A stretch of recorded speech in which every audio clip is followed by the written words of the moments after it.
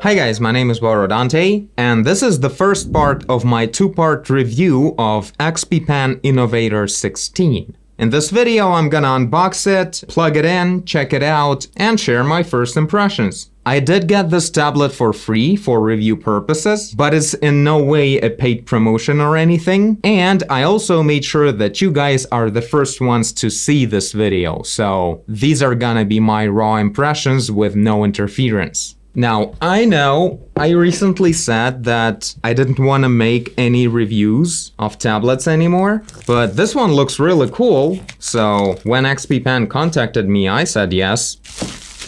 So this is a drawing display, by the way, the kind of drawing tablet that you connect to your computer and it works as a display and as a drawing input device. It's a 16-inch display and a battery-free pen with tilt support. So finally, the full package of features from non-Wacom manufacturer.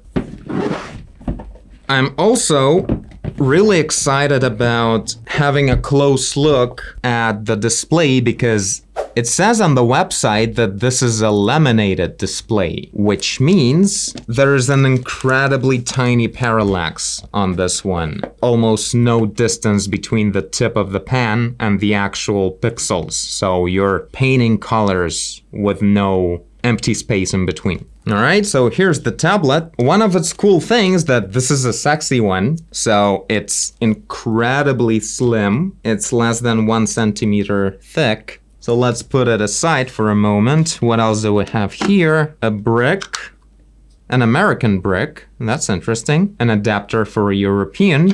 Power supply, so many weird ones, but they got you covered, apparently. So next we have a separate stand. As far as I remember, it's a pretty basic one, meaning, yeah, that's pretty much the angle you get. Honestly, it's a bit higher than I expected. Maybe it's actually gonna work pretty well. A nice napkin to wipe the whole thing. The display, I mean. Okay, so we have 2 white boxes and a little black cylinder. So I suppose there's a pen in this one. All right. Oh, it's pretty light. It has no eraser, but it does have 2 buttons on the side. That's nice. I'm not missing the eraser. Oh, an intuitive interface. I immediately realized this is a pen holder, I suppose, with a rubber surface. Okay, what are you hiding in here? 8 nibs. So, 8 replacement nibs. Cool. I wonder where should I put this when I'm just using the pen on the table? Oh, it also has a rubber surface in here. There's a lot of rubber on this. Okay, so what's in these boxes? I assume some cables and maybe manuals. A USB extension cord. And this thing. This is the main all-in-one cable. 3-in-1 to be precise. So this tiny L-shaped Type-C cable is going into the tablet. And on the other end, we have 2 USBs Type-A. One for power and one for data. And an HDMI cable right here. Now, this is my biggest concern in terms of quality. I did a review of another tablet before, another drawing display just like this one. It's from a different brand, so I almost shouldn't even mention it, but it was the same kind of drawing. Oh, cool, so we have a glove right here. So yeah, it was also a drawing display just like this one in terms of the size of the display. I ended up only being able to use it as just a display because the USB part of that complex 3-in-1 cable broke and now it can only connect using HDMI. And there's no way to replace it because where do you find a cable like that? So that's one thing. Let's just hope these ones are higher quality these days. And well, I think it's a good idea to take a good care of your unique 3-in-1 cable because your device really depends on it. Alright, so some manuals I threw away, no one cares. A stand, a pen, and the device. Let's get it out of this.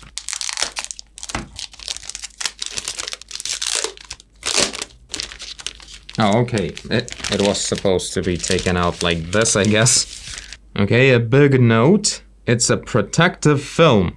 Okay, cool. So there's a sticker that says Step 2. Please peel off the film and ready to go. Where's Step 1 though? So I do know that there are two surfaces stuck to this display. So one of them is this protective film that is just for the shipment or whatever. So you peel it off. Okay, it's a bit scarier than I thought it would be. Oh, there we go. Yeah, and the second surface that is being revealed now is the actual working surface. And it's sort of like removable as well, maybe replaceable. So this is a laminated display with a matte surface. Anti-glare, whatever. Alright, that's a pretty solid thing in the hands. Some kind of rubbery surfaces on the sides. Or is it plastic that just feels a bit grippy? This looks like metal, but... oh yeah, it's cold. It is indeed metal. So this backside, absolutely empty. You can't mount it on any kind of other stands or something. Only this kind of mobile stands. There's actually a lot of this kind of stands online. You can purchase those. So far I'm pretty happy with the build. It's very sturdy for its thickness, that's for sure. Like, it doesn't bend almost at all, although it does a little bit, but no sounds or anything. So it has this really cool ring. Inside, the black surface is like a virtual ring, the touch ring. And on the outer side, the silver thing is a mechanical ring. So it spins around rather freely. Also, the buttons are maybe the best ones I've seen so far. They have different sizes. The closest ones to the ring are bigger, and the other three are smaller, and they have these very distinctive bumps, like every other button has a bump. That's pretty cool. You can easily navigate on them without having to look at them. On the side, we have, I believe this is some kind of thing just to hang it or something. This is a Type-C plug, power button, and I hope this is not volume buttons. I think this is supposed to be brightness buttons. Well, yeah, it shouldn't have volume buttons, right? It doesn't have a jack or anything like that. The tablet sits very well inside of the stand, but the stand slides around a bit. Even though all the contact points are very rubbery. Oh, one of the rubber things fell out. Let me put them in. Alright, this is a bit better. Still slides a little bit on my plasticky table. On this sharp surface I have in here, the green one, it grasps a bit better. Honestly, it doesn't matter at all because the angle of the stand is very low, so you're mostly pressing downwards, not forward. Anyway, I'm gonna plug this thing in, install drivers, and we'll check it out in action. Alright, here we go. So I plugged everything in, downloaded drivers on Innovator 16 webpage. You go to driver, and you download the version you need. Also supports Linux. Okay, the pressure works. Right away, as I turned on the display, the pixel grid, the visible black spaces between pixels, is moderate. It's a full HD resolution on a 16-inch display, so even for working this closely to the display, it looks fine. It looks okay. It's not an iPad that has much higher pixel density, so you don't see any of the pixel grid and the whole thing looks like one solid surface. In here you see it a little bit, but generally I think I'm gonna be totally fine with that. About colors, out of the box, I haven't touched anything about the settings. I can see a green tint on everything, so I'm gonna have to tweak settings a bit for it. I hope there are things for that. There's display settings. That's something new.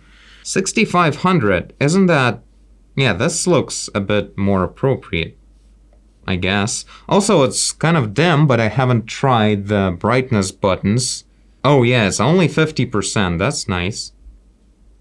Alright, I guess I'm gonna be using it at 100. Especially when I'm recording, because lights are pretty bright. I think I need to calibrate the pen though, because I can feel how the cursor is a bit lower than where I'm placing my pen tip. Oh yeah, another good thing about this display. it's not a touch display. In Windows devices, it's a really good thing, I think, that you're not afraid to touch it at all, and only the pen actually does anything. Okay, so I'm spinning the wheel. It says Control minus, Control plus, or Control equal. And the touch ring goes scroll up and scroll down. Let's check it out. Well, yeah, with Windows Ink, scrolling isn't really a thing. It's kind of weird. I'm just swiping downwards, but sometimes it recognizes it as... Oh, it's a spinning wheel. Even though it's a touch thing. I see. Well, then it's okay. That's why it's called a virtual wheel, I guess. Even though they show it as up, down, left, right, it actually works as a spinning thing. Maybe also something else can be set up with it. No, apparently it's just the spinning thing. Right and left. Not sure how this is supposed to work though. A lot of functions, and which one is gonna work when. Let's quickly check out a couple of painting apps, and that'll be it, I guess. A nice grip with the pen. This whole dark surface is a nice, like sandy kind of rubber. Really feels nice. And it's a bit slimmer than all the Wacom pens, which is also kind of good. I didn't paint this right now, by the way. I was just testing brushes some time ago. I really like how the cursor is very precise at the very edges of the screen. I remember on my Wacom Cintiq Companion 2, there's a problem when you get to the edges and you're trying to press a button. As your pen gets closer, the cursor kind of swims away. There's some kind of problem with the positioning of the cursor close to the edges, and not a problem here. Although I do remember there's a thing, even though the pen supports tilt, this tilt doesn't work 1 inch away from the edges of the screen. Let's see if that's true. So here it is, working just fine. Yeah, it's true. Like here it is reacting, and as I move pretty big distance, it is 1 inch, and it stops tilting. Well, that's not very nice if you're using tilt. Yeah, it doesn't update the shape, and then it switches. Well, this is not good. I wouldn't recommend buying this drawing display if you really want to use tilt. Like, it has tilt, but I don't know, 1 inch away from the edge of the display, it's a pretty big distance. This is not such a big display. Like the top, the right side, the left side, that's where usually the interface is, so you won't even be drawing there. But the bottom edge, that's where that 1 inch is kind of a problem. Aside from that, I don't see any issues at all. Let me quickly do the ruler test.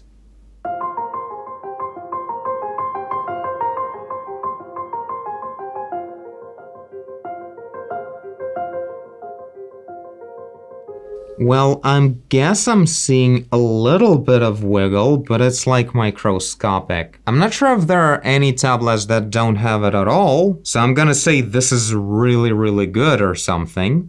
Let's check it out on Photoshop. Okay, and here it's a bit of a different zoom. I wonder if I can switch between modes quickly using the ring itself or what? So the bottom key, the very bottom one, is switching modes of the rings. That's what it is. Yeah, by the way, the sensitivity of the pressure and stuff like that feels just right out of the box. Alright, Photoshop requires ink. Well, I mean, these days in Windows 10, you can totally work with ink pretty much always. It doesn't seem to be a problem anymore. Okay, so I'm scrolling with the touch ring, like this, and changing the brush size with the physical ring. It seems to be quite easy to just use the mechanical ring without accidentally triggering the touch ring, even though I'm like touching it a lot. So yeah, the buttons are fine. I'm gonna use my keyboard. So yeah, the tablet is positioned like a mobile thing in a way that you can unplug it quickly, take it with you to work and plug it in there, but you kind of get only one of these 3-in-1 cables, so it's not that light of a thing to just unplug and go to work. You also need to collect your cable with you as well, I guess. I really like the responsiveness or the lack of lag. I just noticed it. It's super fast.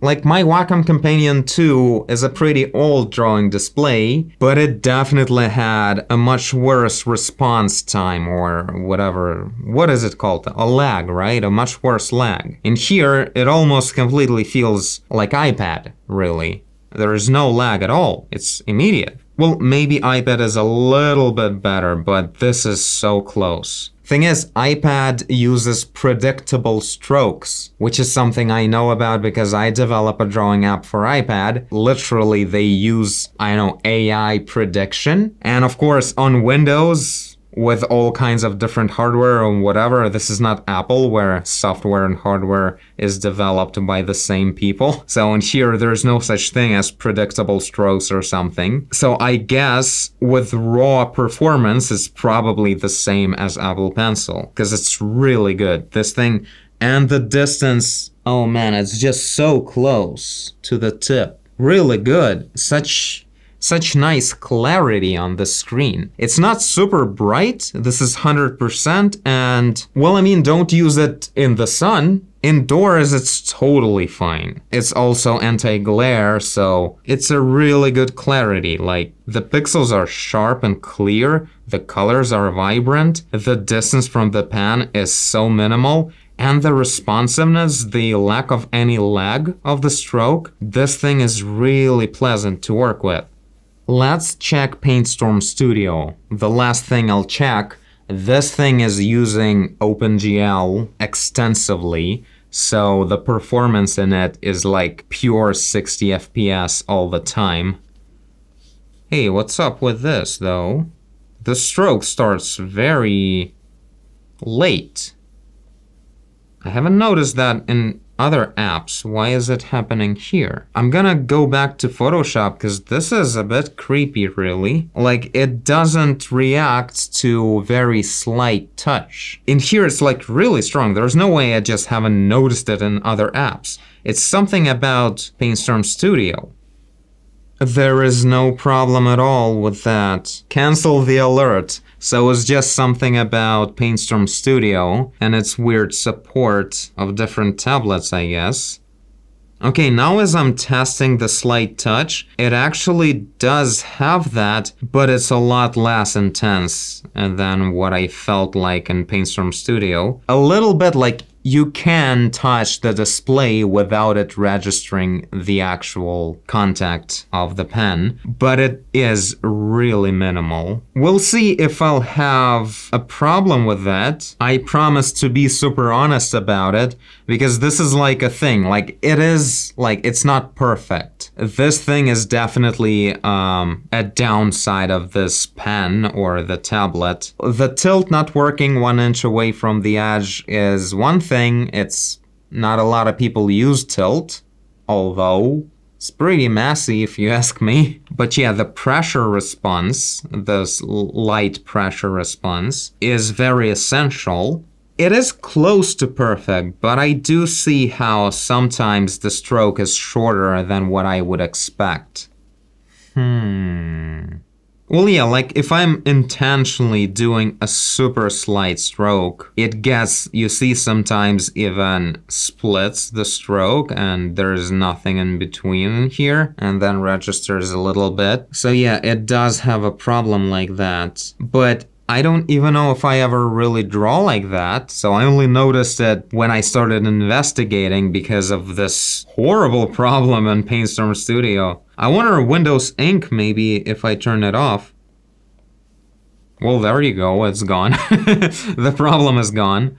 These days in Windows 10, you can totally work with ink pretty much always. One thing I find to be an issue here, though, is that I don't see profiles for software still. I remember I mentioned it last time I reviewed another drawing tablet from XP Pen, and I talked about it, and they haven't changed it at all since then. There are no profiles for different software. For instance, in Photoshop, if you want to use pressure sensitivity and everything, you need to turn on Windows Ink. And here we have PaintStorm Studio that has some horrible glitch or bug or whatever that makes the stroke start very late every time. So you need to turn off Windows Ink and it immediately becomes fine. As I'm trying the tilt right now, I think I noticed like a pretty significant lag in tilt as well. So if I quickly rotate the pen, it doesn't realize it's rotated until it's too late. Like you see the positioning right here is like this, and in here it's like this. Well, it was like this in here already, so I was rotating it somewhat like this, and it showed this rotation a lot later. I'm gonna try another app for that, because who knows, maybe it's Paint from Studio acting up again. Alright, Windows Ink. Oh yeah, it's the same thing in here. It's the tilt reacts a lot later. So yeah, I'm doubling down on the thing that you shouldn't buy this drawing display for its tilt, and that's for sure.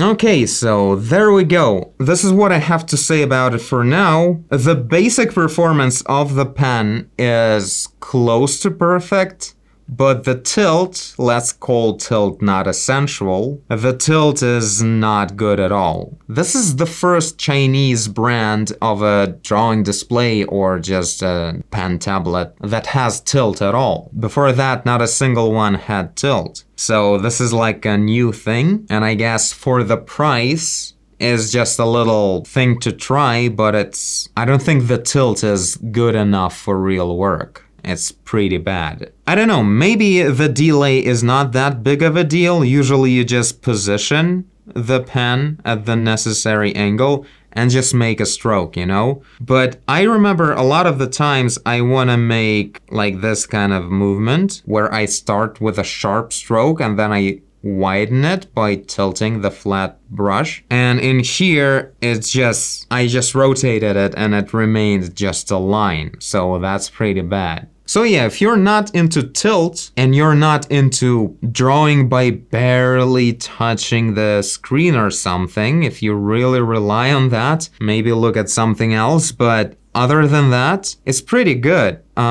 It's really hard to give a verdict on this, like the verdict of first impressions, but I don't think this kind of stuff is gonna change. It's only about whether it really bothers me when I really work for the next 2 weeks. So we're gonna have to find out later. Also, I think it's really good for sculpting and working in 3D apps in general. So yeah, this is it. Tell me guys what you think. Ask me questions to answer in the 2 weeks later review, and I'll see you then, and also a week before in the next video. Bye!